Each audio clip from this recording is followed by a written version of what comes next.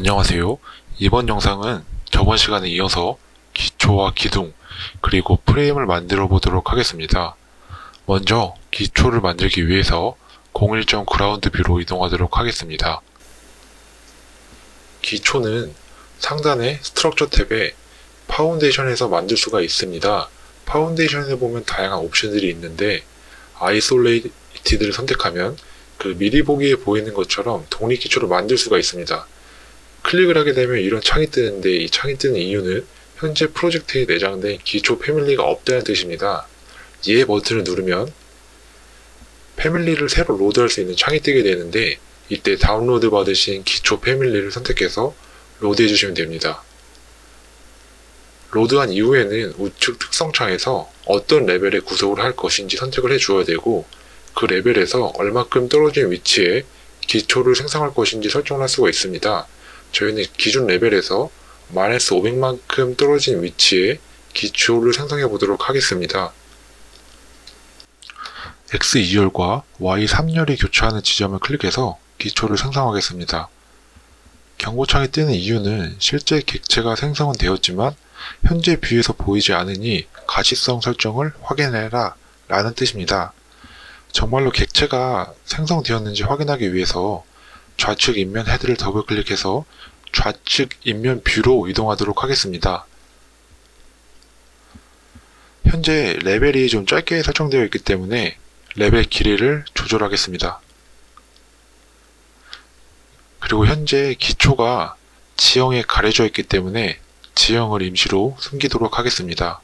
숨기는 방법은 지형을 클릭하고 단축키 HH를 누르거나 하단에 안경 아이콘을 누르고 하이드 엘리먼트를 클릭하면 해당 객체를 임시로 숨길 수 있습니다.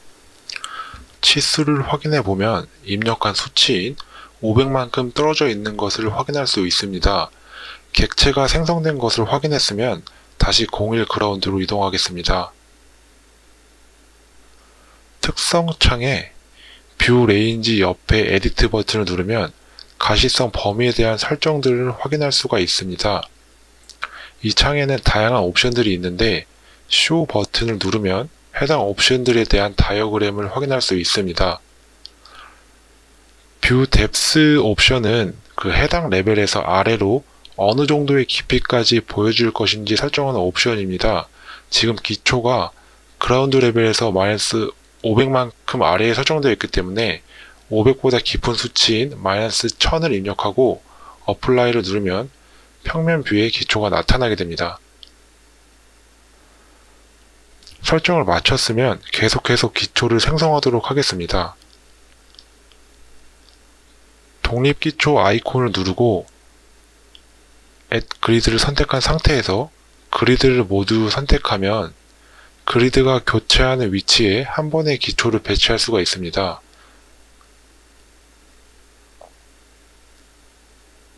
건물은 이런 형태로 만들어질 것이기 때문에 필요 없는 기초는 선택해서 지워주도록 하겠습니다.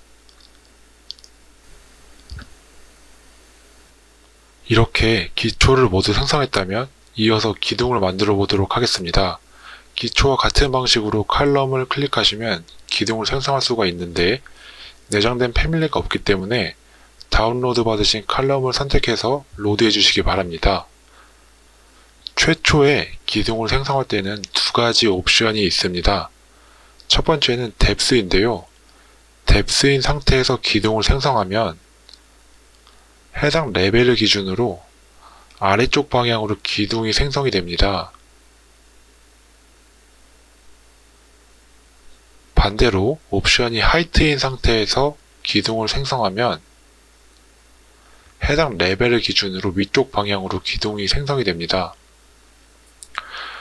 필요 없는 요소들을 지워주고 기둥을 선택한 상태에서 하단 구속을 그라운드에서 -500으로 상단 구속을 지붕에서 -220으로 설정해주고 어플라이를 눌러주시기 바랍니다. 다시 그라운드 뷰로 이동해서 기둥을 선택하고 기초의 중심에 정렬하도록 하겠습니다. 확대를 해보면 현재 상세 수준이 낮기 때문에 상세 수준을 파인으로 바꿔주겠습니다. 그리고 카피 기능을 사용해서 배치된 기초 위에 배치를 하도록 하겠습니다. 단축키로는 CC 버튼을 누르면 카피 기능을 사용할 수 있습니다.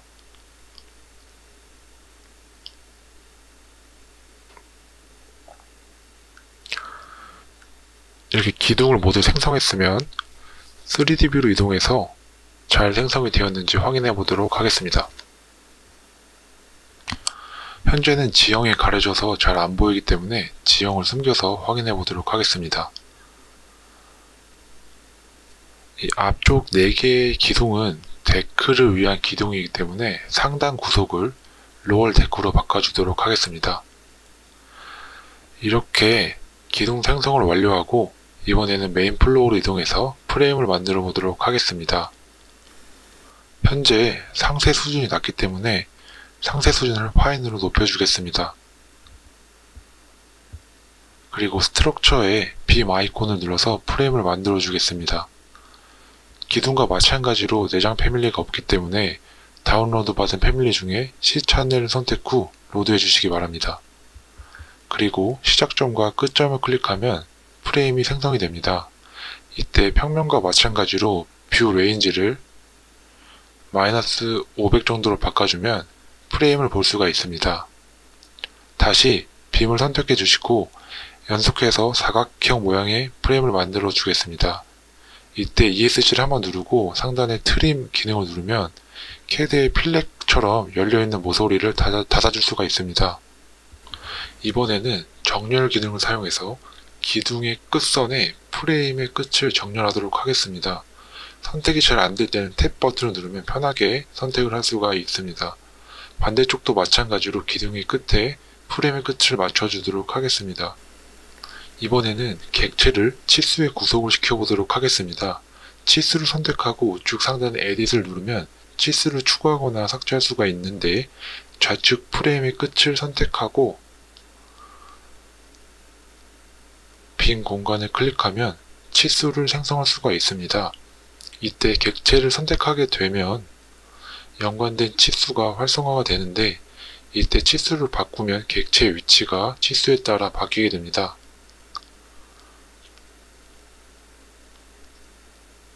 반대쪽도 마찬가지로 치수를 사용해서 객체의 위치를 1600으로 수정하도록 하겠습니다. 객체 선택 후 1600.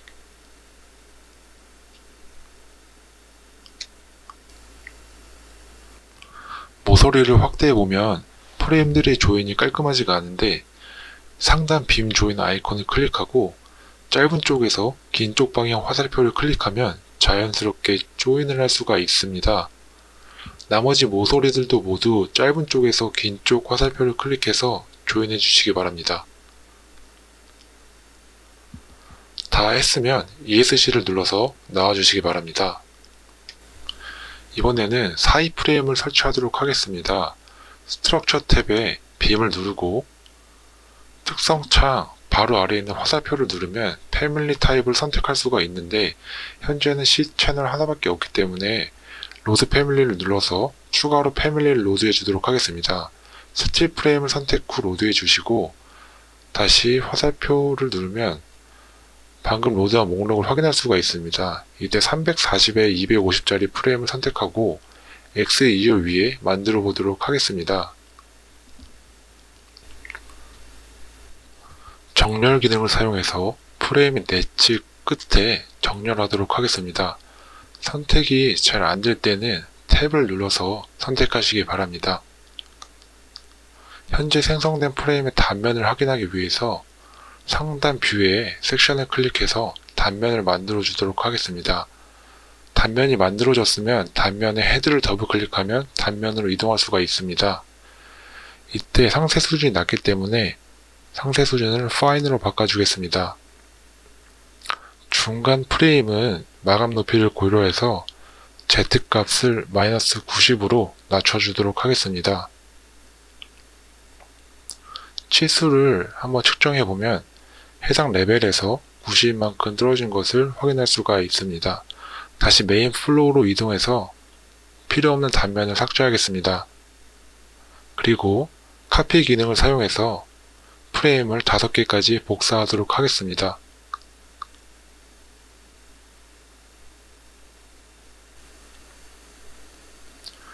그리고 마지막 프레임을 X3열에 정렬하고 프레임들 간의 치수를 만들어 주도록 하겠습니다. 이때 치수를 상성하고 나면 EQ 아이콘이 뜨게 되는데, 이 아이콘을 클릭하게 되면 처음과 끝 사이를 기준으로 등 간격으로 나눠주게 됩니다. 이렇게 등 간격으로 나눈 프레임들을 컨트롤 버튼을 누른 채로 선택해주고 카피 기능을 사용해서 붙여넣기해서 마무리하도록 하겠습니다.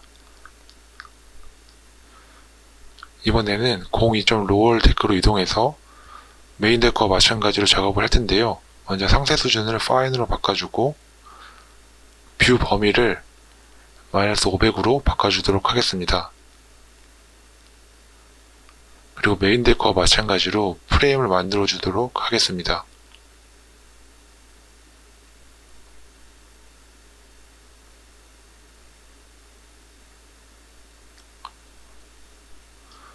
트림 기능을 사용해서 닫아주고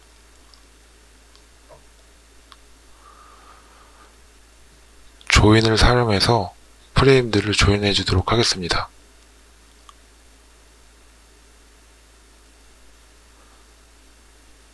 그리고 정렬 기능을 사용해서 기둥의 끝선에 프레임의 끝선을 정렬하도록 하겠습니다.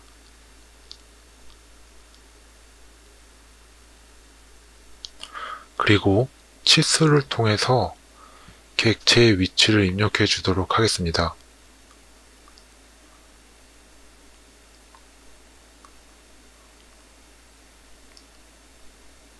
좌측 프레임을 선택 후 치수가 활성화되면 1600을 입력 후 엔터를 눌러주세요. 마찬가지로 반대쪽도 1600을 입력 후 엔터. 그리고 중간 프레임을 작성해서 마무리하도록 하겠습니다. Z값은 -90을 입력해 주시고 X1열에 그리도록 하겠습니다. 그리고 정렬을 사용해서 내측 프레임의 끝선에 정렬해 주시기 바랍니다. 그리고 이번에는 카피가 아니라 배열을 사용해서 프레임을 만들어 보도록 하겠습니다. 상단 배열 아이콘을 누르고 개수를 입력한 후에 라스트가 입력된 상태에서 시작점과 끝점을 선택하면 시작점과 끝점을 입력한 개수대로 등간격으로 배열하게 됩니다. 만약 개수를 5로 바꾸면 5개로 바뀌고 다시 9를 입력하게 되면 원래대로 돌아오게 됩니다. 3D 뷰로 이동하도록 하겠습니다.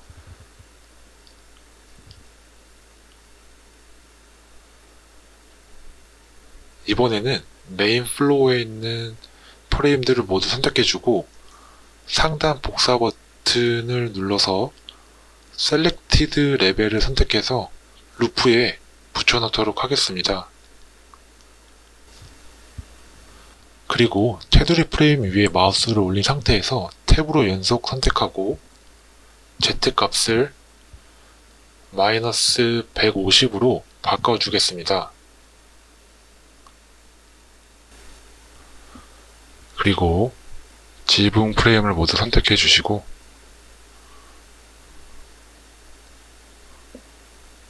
Shift 키를 누르고 테두리 프레임을 제거해 주도록 하겠습니다. 이 상태에서 Z값을 -200으로 바꿔주시고 마지막으로 패밀리 타입을 340 곱하기 250에서 340에 180짜리로 바꿔주고 마무리하도록 하겠습니다.